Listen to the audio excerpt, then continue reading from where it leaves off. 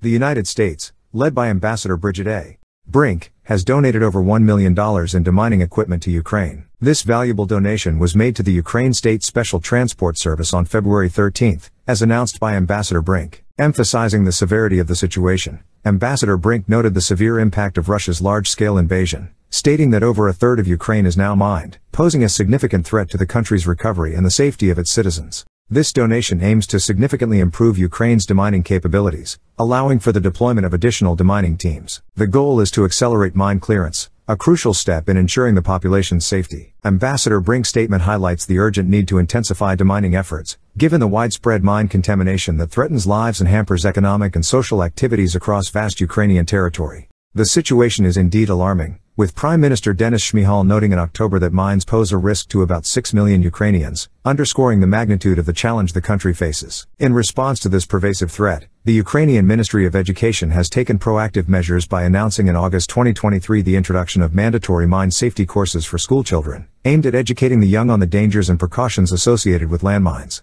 Russia has resorted to modern mines, such as the Palm 3 mines, which can be dispersed by air and do not require direct contact to explode. These mines are designed to detonate upon detecting vibrations, such as nearby footsteps, making their neutralization extremely dangerous. Additionally, TM62 mines, used by both Russia and Ukraine, are designed to destroy vehicles by exploding under their weakest armor. Russia has also used anti-vehicle mines with various triggering mechanisms, including magnetic fuses that react to the presence of metal. The war in Ukraine has seen an unprecedented use of landmines in modern conflict history, with an estimated 174,000 square kilometers of territory contaminated by mines and other unexploded ordnance, UXO, making Ukraine the most mine-contaminated country since World War II.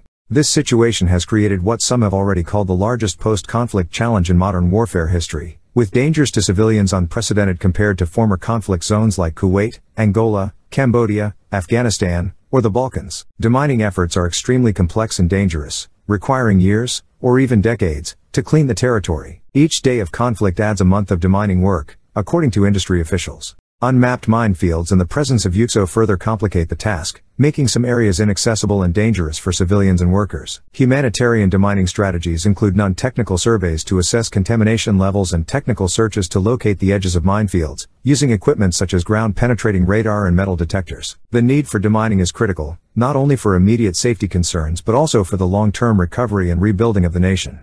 The support of the international community, exemplified by the U.S. donation, is a vital component of Ukraine's path to recovery and decontamination of its territory.